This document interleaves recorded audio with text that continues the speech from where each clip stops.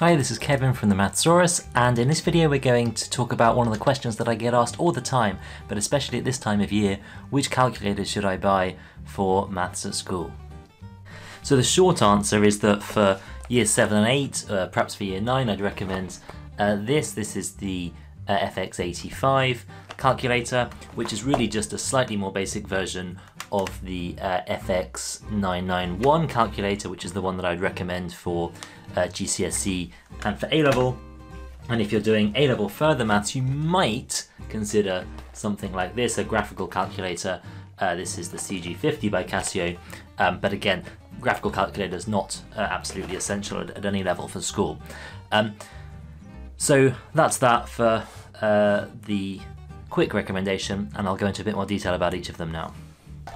So here's the FX85. This is the calculator that I mostly recommend for year 7 and 8, perhaps year 9.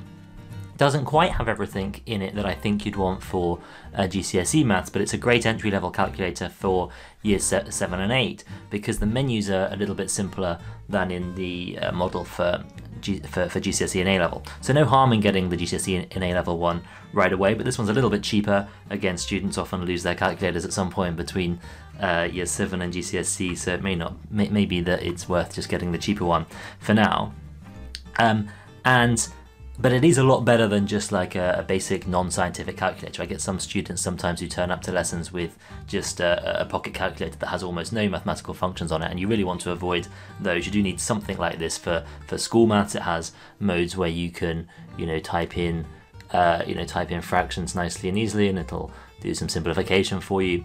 And the menu on this one is super simple. So when you go into the menu, there's only 4 options. We've got number 1 there, calculate, number 2, statistics, number 3, table, and number 4, a ratio. And really, if you're buying this calculator, you'll probably mostly just be using number 1, calculate, and using it as a calculator.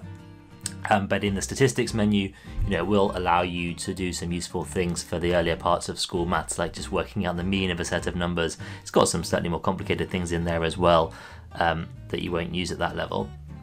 And it's also got the table mode, mode 3 here, which is kind of useful, that allows you to type in a mathematical function, and then it will generate a table of values for that function. I just typed in x squared for this one, and it generates a table of values. So it can be useful for things like sequences and that sort of stuff as well.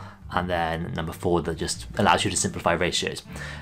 But the main thing here is that it's got all of the things that you'll need in the early parts of maths, like sine, cos, and tan, and say the nice fractions, powers, and roots, and all that sort of stuff. So it's really got everything you need to get going with school level maths, and it's the easiest of all the calculators here to use as well.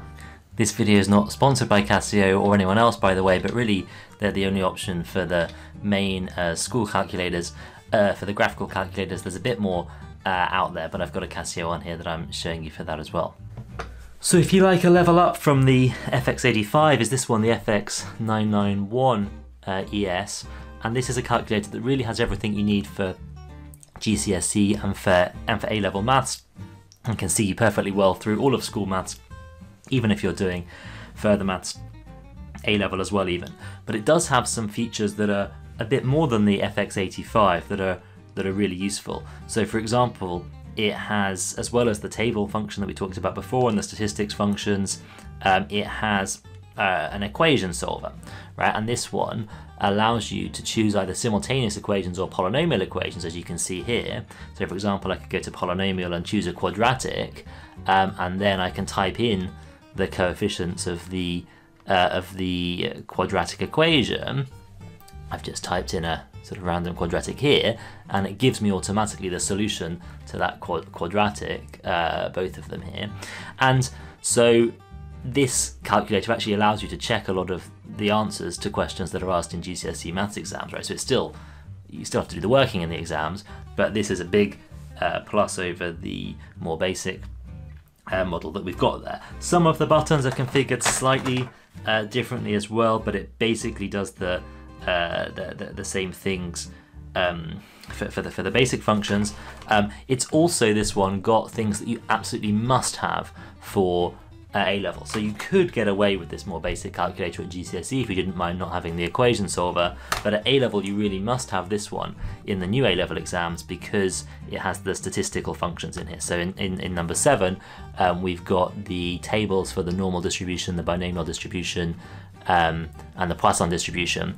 And whereas in the past, you're expected to look these up in physical booklets, now you need a calculator that you can look those up on as well. So that might not make any sense to you at the moment if you haven't started doing the course, but trust me, if you're doing A-level maths, you definitely need this calculator.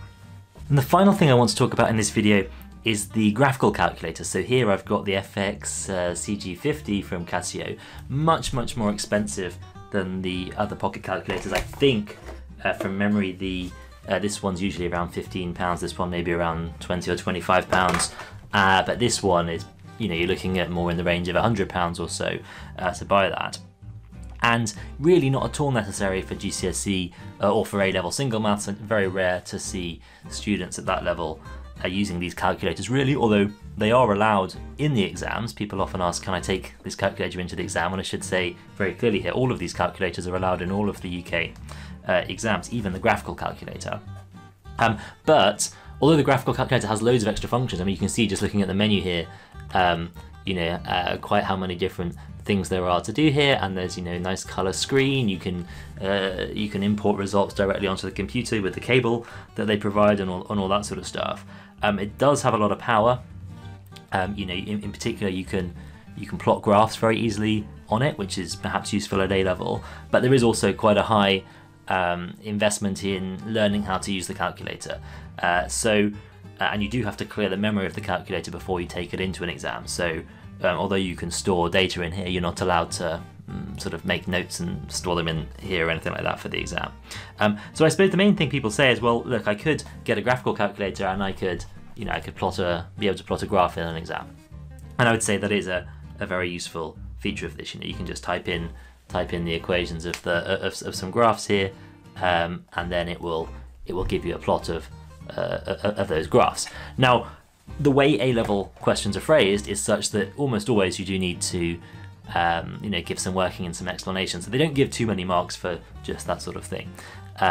But there is perhaps a slight advantage there. But as I say, really very rare for single maths A-level students to have graphical calculators and take it into the exam.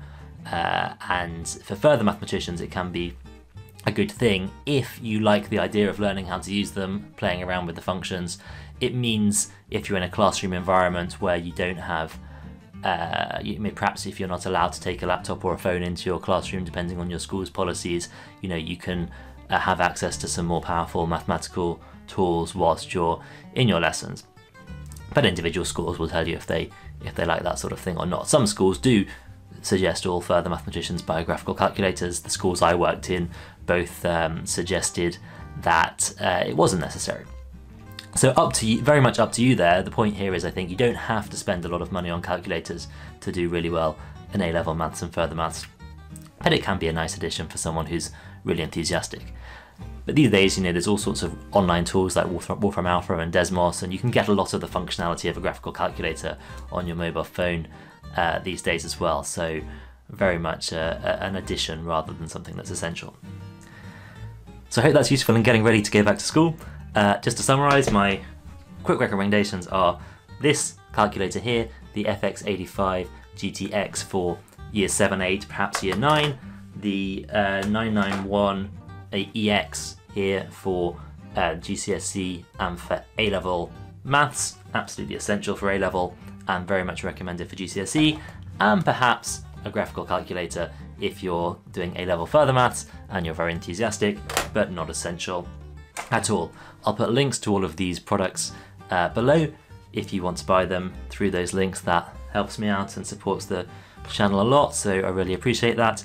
Let me know if you've got any other questions below, and there's also a blog on my website that goes through the logic here as well that I'll link below, and also has links as well to all of these products. So hope you have a good start to the term and that you'll be well prepared with the right calculator that you need for maths. So I actually realised I have this FX85 GTX calculator right here, so maybe I can make this an unboxing video as well if you like that sort of thing. Okay, so let's take the FX85 GDX out of its case here. These things are always a bit tricky to get into sometimes. It's quite easy. So there we go. It comes with some instruction manuals that I guess people never read, but actually can be kind of useful to really understand all the menus and the different things that the calculator can do. And then you've got the nice calculator itself here. You just want to rip off the protective